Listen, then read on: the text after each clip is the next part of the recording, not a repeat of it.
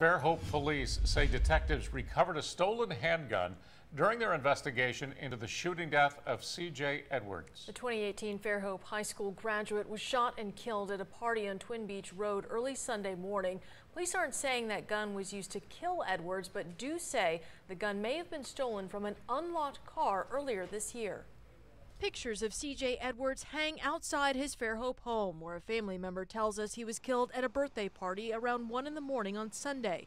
Edwards played basketball and football. In 2017, we featured the standout wide receiver as our player of the week. Do police believe this was accidental or intentional? That's still part of what we're talking to witnesses about, to actually figure out if it was accidental, if it was intentional. So we're still in that phase of figuring that out. Was more than one shot fired?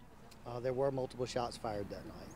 Lieutenant Shane Nolte says it's unclear at this point what led up to shots being fired and if people were firing at each other. We're still trying to figure out how many guns were there, how many were actually fired. Nolte would not say if Edwards was shot more than once. Through the course of their investigation, Nolte says detectives recovered a stolen handgun, but he would not say if it was recovered at the crime scene. It was reported stolen in February of this year from Fairhope, out of a vehicle that there was no signs of it being forced entry. A problem Mobile's Police Chief Paul Prine discussed last week. In the first 6 months this year, 163 guns were reported stolen out of cars in Mobile. The vast majority, he says, were taken out of unlocked cars.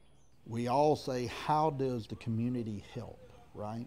Well, we can start by locking our doors and removing valuables, specifically firearms.